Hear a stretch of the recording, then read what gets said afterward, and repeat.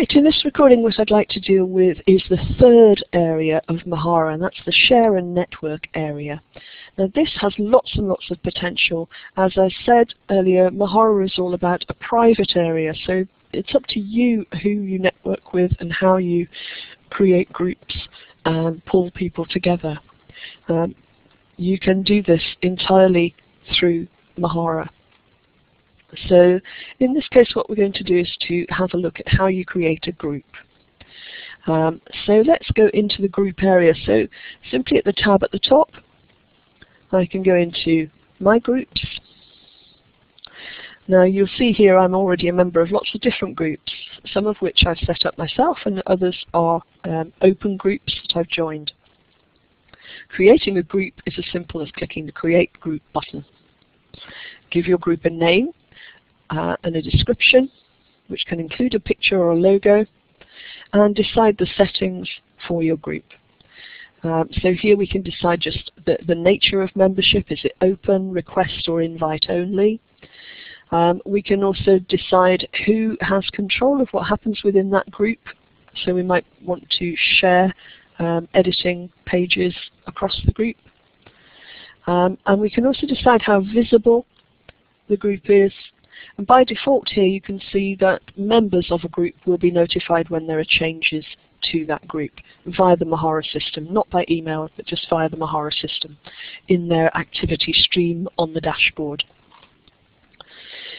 So I've got plenty of groups set up, so I will cancel this and we'll go and have a look at the nature of a group.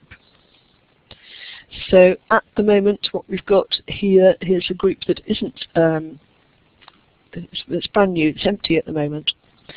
So I've only recently created this. Under the tabs within the group itself you can see there's an area that will list all the members of the group. There's an area of forums where we can create forums and have discussions together.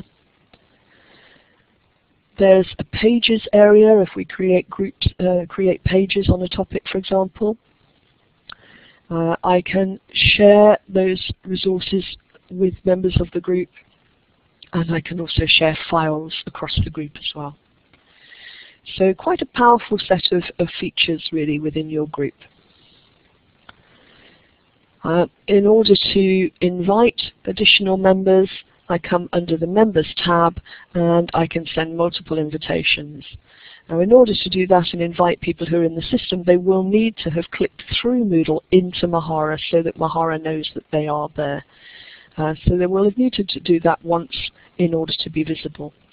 So you certainly would need to invite them very clearly to step into Mahara in the first place.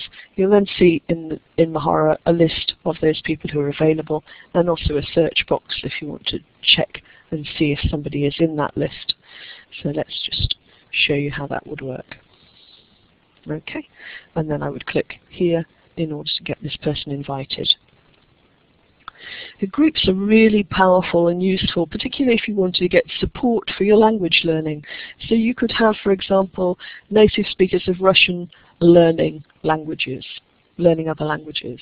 And that would enable you to have discussions in your first language with other language learners and to share tips and tricks and to make sure that everybody can help each other. So using the group function can give you lots and lots of social networking opportunities that will be supportive of your learning.